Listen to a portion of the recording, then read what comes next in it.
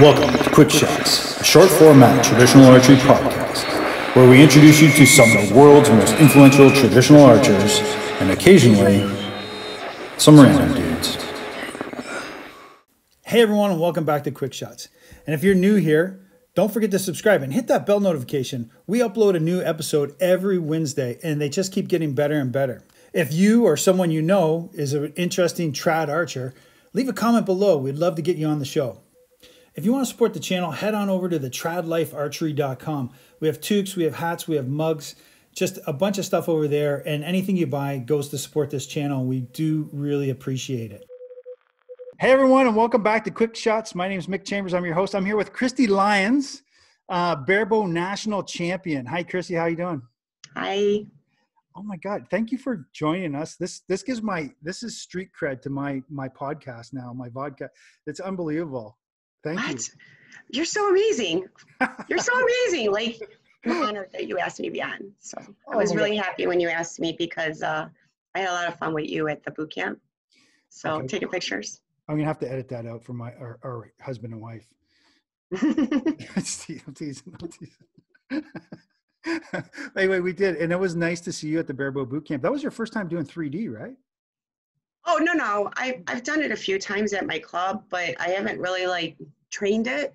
You know, I went out with fun at the beginning of the season when I thought field was going to happen, because I wanted to start learning how to really judge ranges and stuff like that. And then when field got canceled, I decided to just focus on the 50-meter game because I had only a couple months to do that. Up until that point, most of my shooting, outside of a couple of my barebow friends dragging me out at my local club, had all been indoors. So, hey, so we're gonna back up now. All right. So what I would love is if you could introduce yourself and just give us some of the stuff you've done. Like, when did you start archery? You know, what's your origin story on archery? And then just kind of start from there and just give all the listeners kind of your background. That would be so awesome if we go through that. Okay.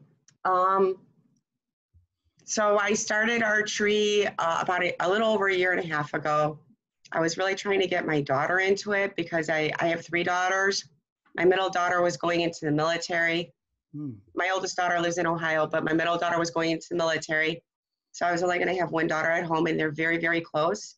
So I wanted to give her an activity to do for, when her sister left. So I brought her in for a private. I brought her in for a private. She did a private.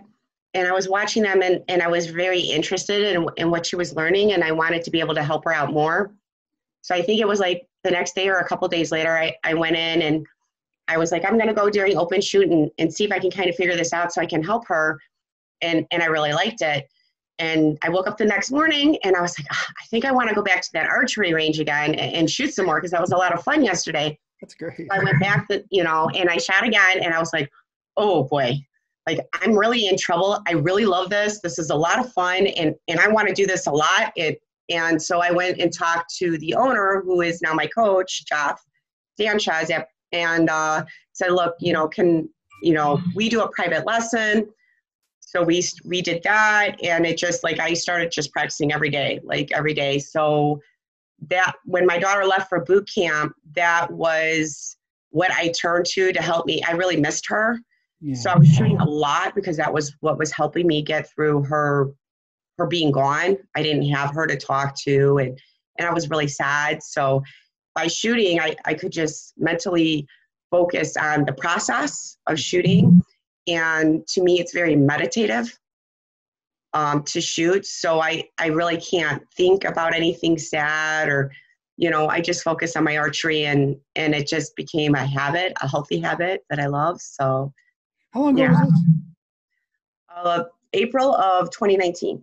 I think we're getting a little bit of, it's better now. I thought we were getting, so April of 2019, what did you say? What? Yeah. April 2019. Okay. And now you're one of if not arguably the top female shooter, definitely an NFAA. You have a world record, right? Or a record NFAA. So what would happen is, so I started training, and everybody kept telling me that, I was shooting really good, but I just thought they were telling me that to encourage me. And then finally Jeff looked at me one day and he's like, you need to go look up scores.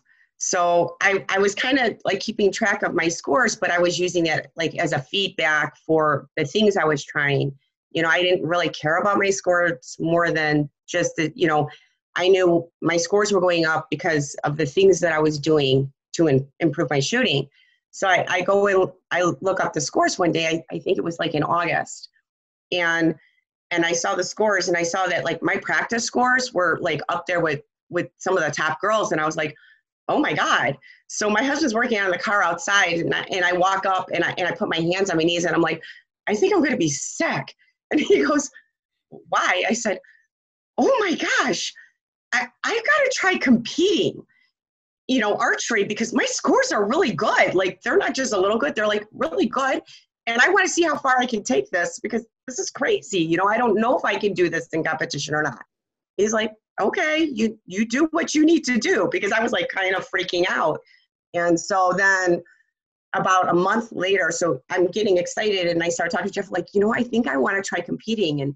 And so he's telling me about, like, you know, these shoots, Vegas and Lancaster. I didn't know about any of this. So I was like, I think I want to try all those. And then I found out like Lancaster was having, for the first time ever, like a women's barebow division. And I was like, well, I definitely want to do that, because I want to, like, you know, help women get their own division at Lancaster. So I started planning that, in September. I ended up falling and breaking my leg.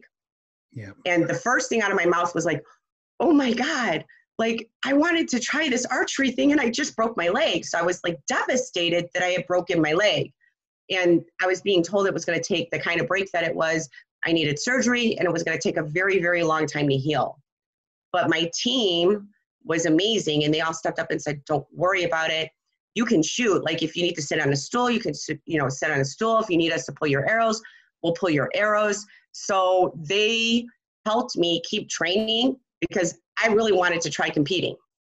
So they did. They carried my stuff. They pulled arrows for me. And as I was getting better and able to do more and more and start walking with a cane, but I started my first competitions in November. I decided that I was going to do as many local competitions as I could, because I knew what I was lacking was experience.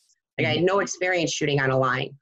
So I just started like doing almost every weekend starting in November, and I still wasn't walking well. I started doing local competitions all the way through January. By the time indoor season was done, I was exhausted, because I was doing every weekend, sometimes 2 a weekend, just to get as much experience as I could before Lancaster. And then I went to Lancaster, and I was so excited to meet everybody, but I shot, and I shot really well. I like qualified 5th next to people that I had been on YouTube just sucking up videos and watching these women shoot. And they were my idols, like, you know, Fawn and Claire and Shinsia, like Lena, like all of them. I was like watching them like crazy, going, oh, I wish one day I can be as good as them, because they're so good. Like, I was so amazed watching them. And to do that, like, I shot my last arrow. I knew what my score was. I knew how close I was to them. And I just started crying. Like, I know some other people saw me crying, but I was crying because I couldn't believe that was happening to me, that I shot that well at my first really big competition. And so then I did Vegas. I did very, very well. I ended up in the first flight. I was super excited about that. But what I'm really, really happy about is all along doing this, I had decided to like kind of post things on Facebook that I was doing, which I wasn't a really big Facebook person before that. I would post occasionally or check on my family, but I decided to save all those steps along the way. So I get to look back at that and go, oh my gosh, like all the things that have happened in the past year, it's all there. You know, everybody saw it happening to me. So that was kind of also like a really cool aspect of it. Like, now I'm starting to look back, because it's almost Lancaster time and these posts are popping up, and I'm like, oh my gosh, I've come so far in like 1 year. Like, you know, it's just been kind of a crazy journey. It's unbelievable. It is unbelievable. I actually started a YouTube channel, you know, Road to PA, my barebow journey. And that started in February for me. And now here I am, you know, in January, almost a year later. And I have to tell you, I'm probably very close to like that 3-month in where, you know, I just like, I'm still back to it. Like, I didn't stick to it. And unfortunately, I stuck to it. Sorry, I stuck to it, but there was hunting season and a bunch of other stuff that got in the way, and lots Just of so people. you know, I have some friends who are asking that you do more of those. They were actually following you, some of my teammates. Oh, okay. Well, I'll keep doing it. I'm going to try and do it. Thank you very much. I appreciate anyone that's following that. It's a sad story actually. So here's where you did the right thing, right? Right from day one, I advocate this. I don't do it though. Get a coach. Like you had a coach, you had direction, you had focus. And I think that, and you joined a club and you shot as much as you possibly can in front of people. And that helps you to overcome those nerves. That helps you to get that experience that you talked about. I think all those things are really, really important lessons that, you as a role model in the sport, I'm glad you said all those things that you just said. It's just amazing. People can sit in their backyard and shoot all they want, but when it comes down to it, get your heart going, get your heart rate going, and then have that experience you have and get a coach. And that's where shooting on a line and shooting around other people, it also makes archery fun. Like, I don't know what I love more, the actual art, the shooting, because it's so meditative, but also like the people that I'm shooting with. Like I love the community of archery. Yeah. They have become, not a lot of people know this, but I grew up in the foster care system, so I didn't grow up with a family, and archery has become that family I didn't have when I was younger. So they are so, like, my coach is amazing, and when I falter in my belief in myself, he's always like right there, like I'm always laughing and I'm going, you believe in me so much more than I believe in myself. And so there's a lot of times that his belief in what I'm doing gets me through whatever I'm facing at that point. Like I always have a cheerleader, and my teammates are always like, keeping me going when I doubt what I'm doing. Mm-hmm. So having that resource and having them help you not only with the physical aspect of shooting and learning the process and helping you, like I'm working on things now. And so it's a continuing like learning process, but I also have that support. We have such an amazing team. We are getting more people. Like we had somebody else join last night. So I love that my team is my family. Yep. So if you have access to that, I absolutely advocate, get yourself a little archery family or people you can shoot with, because then you challenge each other and it helps you grow as an archer too. Okay, let's give a shout out to your team and where you guys are located, and let's mention some of the people on the team, because I'll tell you right now, hopefully someone will hear in the Chicago area, and tell us where you are in that area. Give us that whole detail. I live in the southwest suburbs, and my team club is Bodock Archery. It's located in Mokina, and Jeff Sanchez is my coach. I have so many teammates, and I'm so scared of leaving somebody out. Yeah. Because they all know I love them. So they are everywhere from beginner archers to advanced archers. I have a teammate named Wayne and Paul who shoot almost as good as me. Sometimes they shoot better than me, and then I'm like trying to race to catch up to them. So we kind of go back and forth.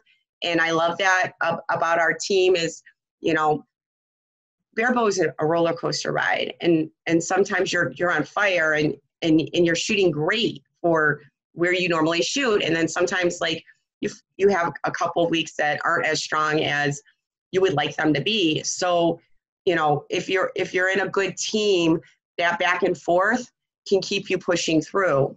So, they're such great people. And we're getting women on the team too, which has me really excited. Yeah, and I just want to give a plug to bowdock.com, and mm-hmm. you'll see Chrissie on there as well. You'll see Jeff on the front page. And if you're in that area, go check them out. If you want to shoot with some of the best archers in the world, go there. Yeah, and they do compound and Olympic recurve as well. And we have some phenomenal adult and Joad shooters. Cassie is the other coach that's there. She's a compound shooter, and she won her division for a compound. So, and we have all ages with the Olympic recurve and the compound as well. And Joad, of course. Mm-hmm. So that's awesome. Yeah. And that support system is so good. I mean, it's almost unfair. Really. I feel like it's unfair. I feel like you're cheating now. Maybe a little. Because I mean, here I am trying to do it in my basement, and it's just not working out for me. Well, come visit us. Come visit us. I'd love to shoot with you. Yeah, I'm not shooting with you. That is never going to happen because I just What? No, I'm kidding. Of course I'm kidding. I'll shoot next to anyone, right? I shot next to Winker when we were at the Barebow boot camp. Now that's, all you guys, that was a lot of pressure, and but that was a lot of fun, that Barebow boot camp. Did you have a good time? I did, and I learned a lot. And, that definitely helped me with my longbow that I just did. Yeah, I want to talk about that. That kind of motivated me to do that too, like when that opportunity came up for me. Yep. And I was teasing the guys a little bit at the Barebow boot camp, saying, like, I'm coming. Yeah, I said, and one day I'm going to try longbow, and I'm going to come with that too. So you're there. It just kills me when I saw you shoot that. What did you shoot the other day? The NFA Nationals. Yeah, the NFA Nationals. Unbelievable shooting. I was like, oh, thank you. Goodness. I was shocked too because I hadn't shot for 10 days. I got COVID and I was under quarantine, so I had one day to practice. But I hadn't really been shooting for the couple months before that because I was trying to recover my wrist. I had a little bit of overuse going on with my wrist, so I had taken some time off. Planned to give myself three weeks to get ready for that with the longbow and kind of work on my release. And then I got sick. So I got about a week and a half in there to practice with the longbow, and then I got cut off again. Are you guys open right now? Is your club open right now? It is, right? We are for like private lessons. It's a little hard in Illinois. Mm-hmm. So I know that we're open for private lessons right now. Mm-hmm. I don't know what's exactly going on with that. I'd have to check, but no, I mean, people should check. I'm saying is for people that want to go and they're working and they want to go see or start training in Barebow, absolutely, Olympic recurve, compound, whatever you shoot, you can go and see your coach and does he? And we do have a lot of people. Jeff's got a great reputation, so we have people that come in from other states and train with him. For sure. So it's not unusual for I know he has a couple of distance students that come in specifically to work with him because he's so great with working with the Joet kids. Now let's talk about your gear, because I know if I can just get the same equipment you have, I can be just as good as you, and that's totally not true. But it does help. It's a curiosity factor, and one of the biggest questions I get is that, hey, what does that guy girl shoot on a regular basis? So what is your setup for Barebow right now? So right now I'm shooting the ATFX, and but this is a new setup. Mm-hmm. So I'll get to the gear part, but what I want to tell people is you don't have to necessarily have a really high-end setup to shoot well. Good. I started off on over the summer I was shooting a Forge riser, but originally before that I was shooting a Axiom Plus riser. So like a good entry-level recurve riser will work with decent limbs, because mostly what you're working on is you're trying to improve your form, right? Mm-hmm. So you're trying to set up a process, you're trying to set up your form. And so I kind of took a lot of pride that I was shooting really good scores, and it wasn't the super high end of setup. Mm-hmm. So don't let that stop you from trying to compete, because there's a lot of valuable experience just going into a competition. Awesome. With whatever you have. Just shoot and work on your form. And then later on down the line, if you want to get something pretty like I did, then you can get that, but don't let what you're shooting stop you from trying to improve your form and try to improve as an archer, because a lot of that comes from your training, your practice, getting, consistent in your shot. It's not all equipment. It's here, it's dedication, it's practice. It's working with a coach if you can. So, but my gear that I'm shooting right now that I'm going into indoor season is an ATFX riser with Uka limbs. I'm shooting 34 pounds limbs. I have a biter plunger, ZT rest, and I'm trying a couple different arrows. So But right now, what I'm playing with the most is the RX-7s from Easton with 520 spine, 100 grain points. Okay. I think I got it all. Oh, a Yoast tab. Yoast. I love Yoast tab. Okay, like you're never gonna rip that off out of my hands. I love my Yoast tab. Yeah, so I'll play with everything else, but not with that.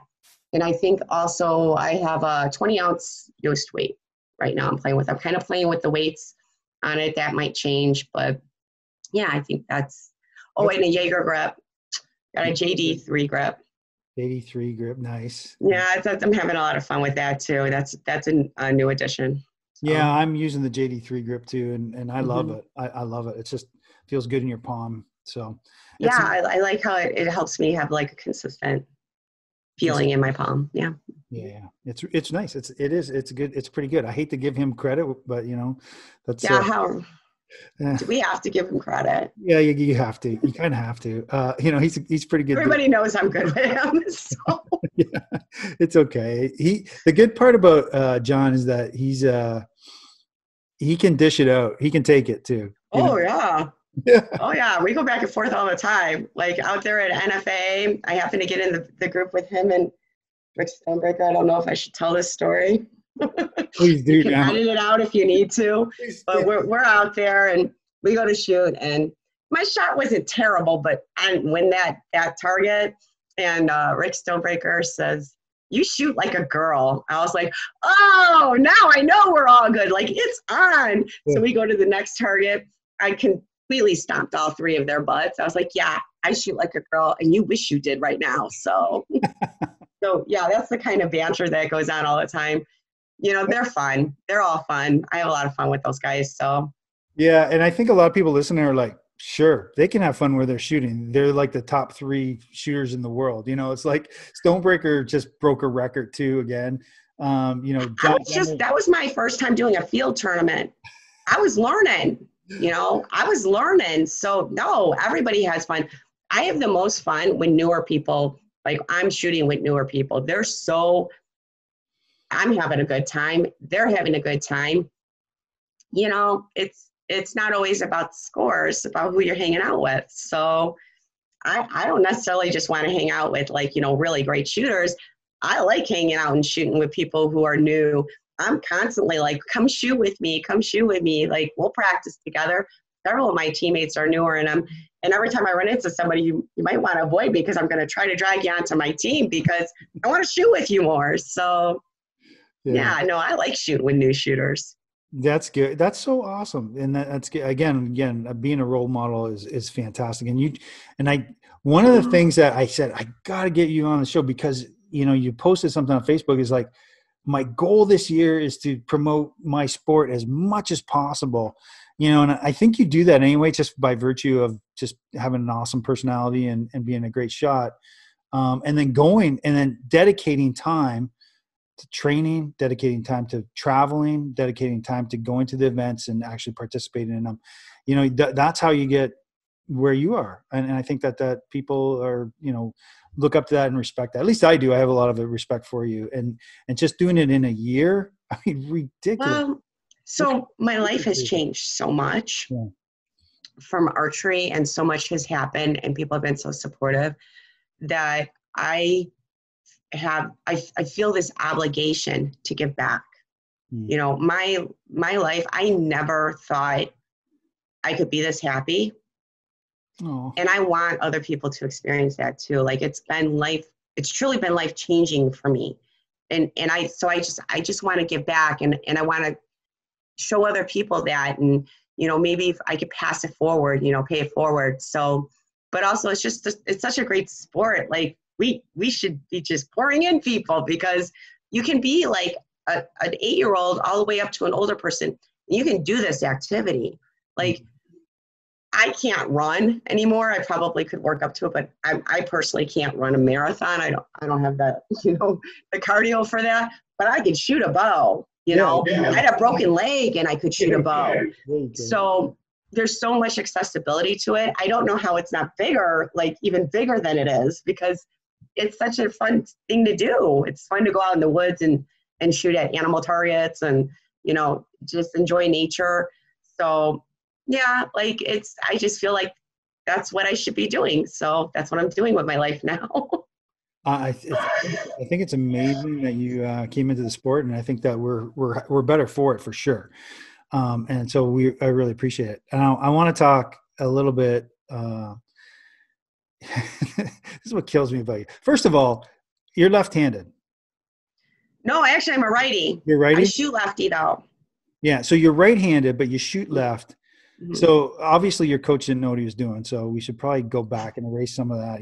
No, he actually was the one during my first lesson. He picked that one up, and it's true. Like I'm definitely like a left-handed shooter. So that was he only had one bow left for sale. It was a left-hander. So no.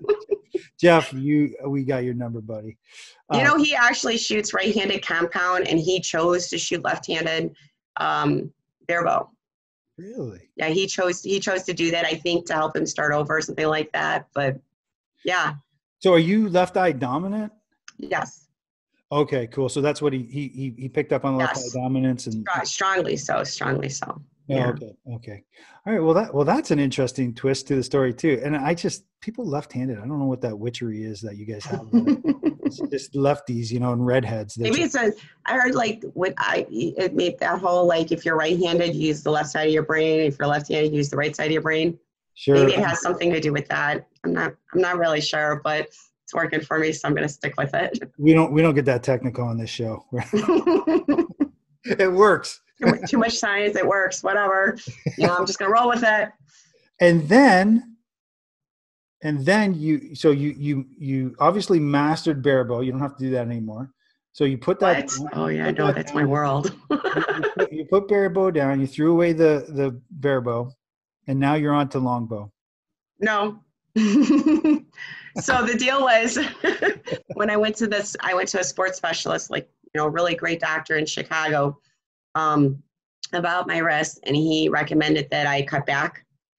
And so so I ended up not shooting completely, but Jeff looked at me and said he wanted me to reduce everything by 30%.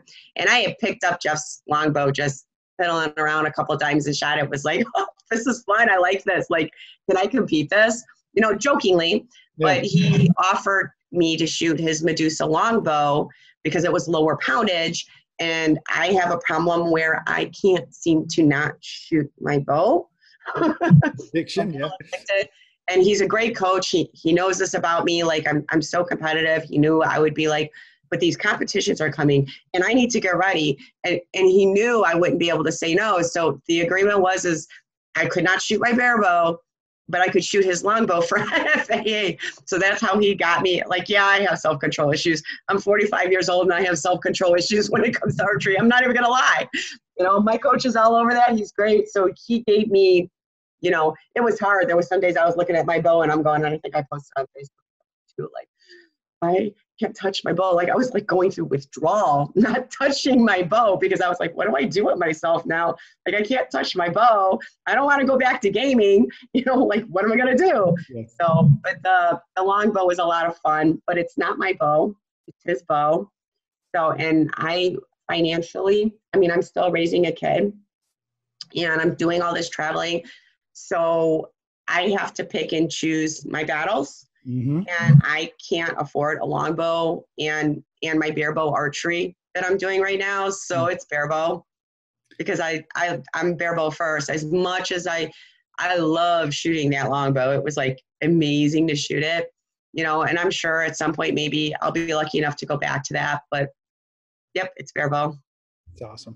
Hey, I want you to brag just a little bit. We probably should do this at the very beginning. Give me your accomplishments in this year. Break them down for me. So I ranked 5th at Lancaster. At Vegas, I was the highest U.S. women's score, 2nd highest score overall.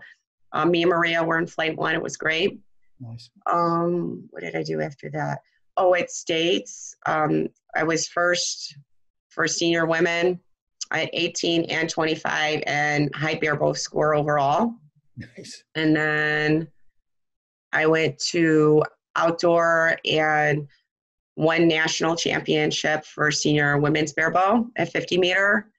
and second place at the US Open. Wow. And then went to NFAA, got the bowl for field and target, and got to shoot head-to-head with John Demmer at the Dakota Classic. Nice. That was fun and terrifying. It was amazing, but yeah, that was a lot of fun. I'm standing in the line going, oh my God, I'm shooting against John Demmer. I'm like, okay, just got to hold my own, you know? So got the second place with that. And then I just shot NFAA longbow and broke the record for that. So for women. Yep. And in the world record. And I got the combined and the 25-meter USA record. I'm trying to remember all this.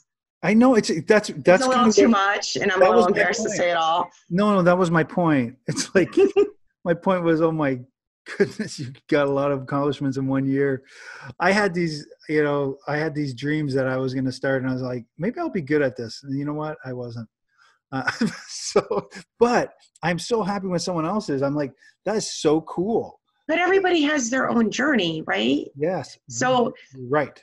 Not everybody has my schedule had opened up. You know, I was a mom, and I didn't work a ton of hours because I needed to be available for my daughter, and she was in school. So I had a lot of time to practice, you know.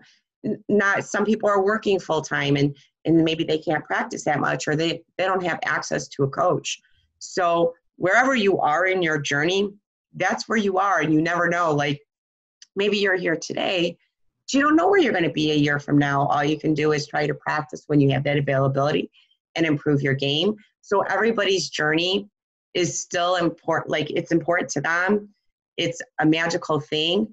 It's whatever it takes you to shoot. Not everybody wants to compete. Some people just want to go out and have a good time with, you know, other archers and just shoot, you know. So everybody's journey is different. And so I don't say, you know, if you're enjoying it, that's all that matters, because it's supposed to be a hobby for most of us. Like, we're supposed to just be having a good time doing it.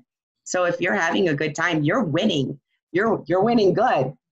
Absolutely. So, absolutely. Yeah. It's always nice. It's always more fun when you win, though. I won't say it's not. It's kind of fun. It's a little crazy too. So, but it, you know, I won't say it's not. But you know, there's different avenues to try to. There's so much. I'm still learning. There's so many different types of shoots. There's 3D. There's indoor. There's outdoor. There's field. So there's so many different ways that you can shoot. You know, so many different. You know, you got compound, Olympic recurve, barebow, longbow, you know, traditional. So there's a little bit of something for everybody. And so you just have to decide what you want to get out of it, and then go for that. You know, it might take some work, it might take some effort. You know, you have to make a choice, and you know what you're willing to give towards it. But whatever makes you happy, if that's your goal and you're enjoying yourself, I don't think there's a wrong form of archery. I think it's all amazing. So Yeah, you're absolutely right. I would actually normally at this time in the interview, I would just ask what's some advice you would give to someone new coming into the sport. But we were kind of, you have fun. Yeah, you have fun. Make friends, have fun. Yeah. You know, try different things. I used to tell my daughters all the time, like, you know, find something that you're passionate about and make it your journey. But that's like become my mantra, because then like when all this started, I was like, look, I tried something I didn't ever see my life being where it is right now. But I tried something new, and I decided along, you know, my goals changed when I first started. If you would have looked at me and said, you should try competing archery, I was kind of like, no, I might try those pins. Those pin things look really cool. And I did mention it. I was like, I think I'd like to see how far I can get in those pins, you know, Yeah. Which is still, I have not finished them. I'm still going for my gold pin. So that's still one of my original goal, which was to shoot for my pins. I'm still working on that. So you could start off and just do like pins, because that's just against yourself. It's just trying to like increase your skill with archery.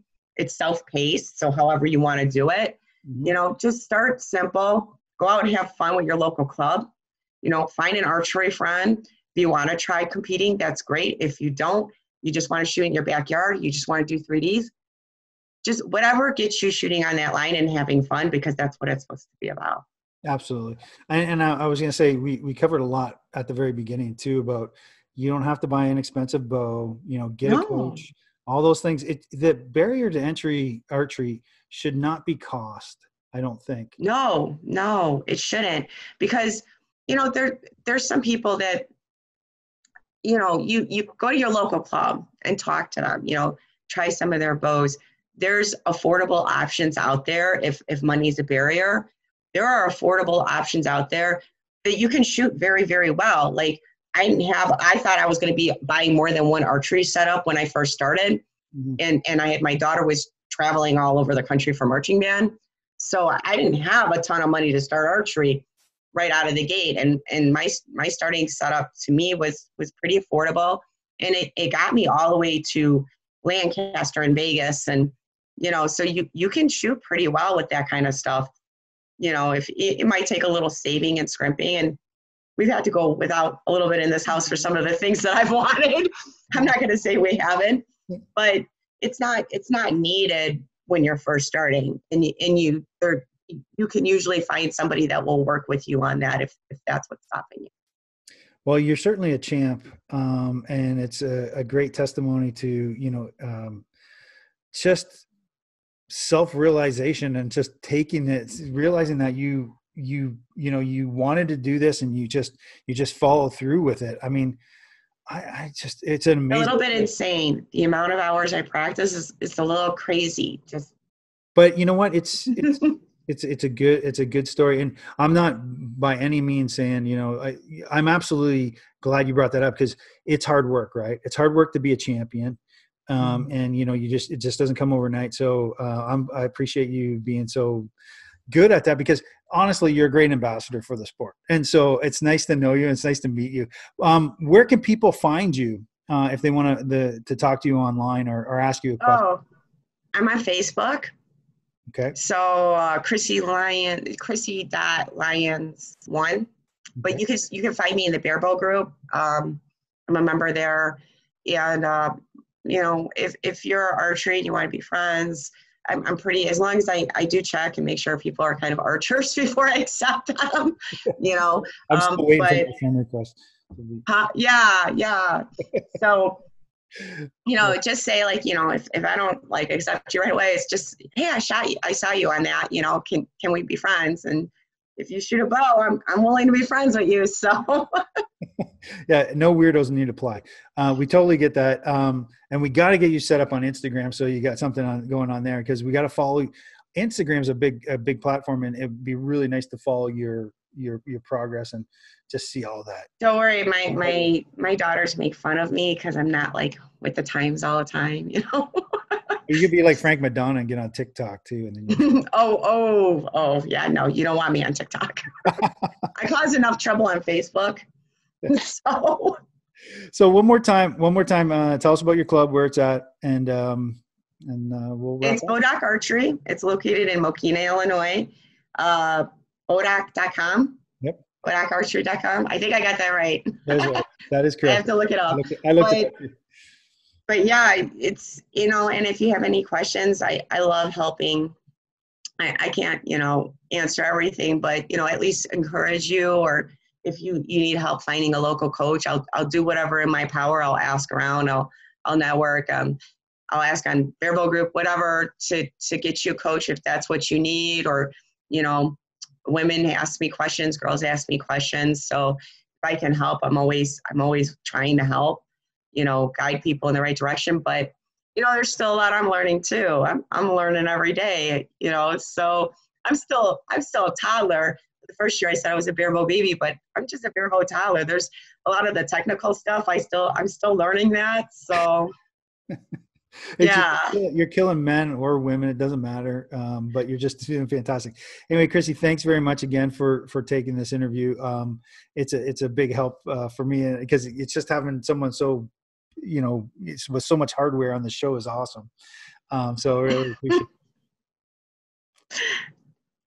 Thanks so much. All right. And for all our listeners, don't forget to like and share and subscribe, and, pass this along. And if you know someone that would be interested in hearing Chrissie talk about barebow or longbow, and so that you can kind of engage with the barebow community. And again, follow her on Facebook, and we'll try and get her on Instagram as soon as we can.